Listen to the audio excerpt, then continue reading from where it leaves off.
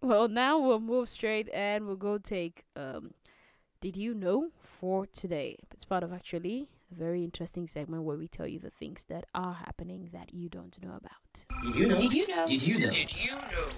Let me add my own. Did you know? So, did you know that a street in Berlin in Germany is to be renamed after Tanzanian politician and leading female activist Lucy-Lameck? Well, if you didn't know, now you know. This is set to take place on the beginning of 2021, which is next year. Lameck, whose full name is Lucy Selina Lameck Somi, and she was born to a farming family in the year 1934 near Kilimanjaro in the British territory of Tanganyika.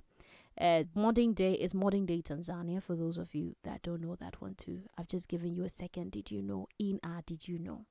Now, becoming the first woman to hold a ministerial post in the government, Lameck's family was politically active in the anti-colonial struggle, and they even hosted Tanzanian leader Julius Nyerere during his political campaigns.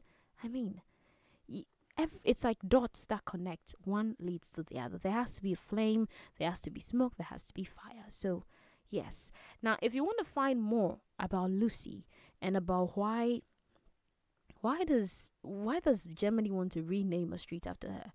See, don't bother your head with the trouble. Just go straight to www.africaglobalradio.com and then read more under our Did You Know section. And you won't just find that one. You find another one, you find lots of things you don't know, amazing things about Africa, its people, and the great things we've got here.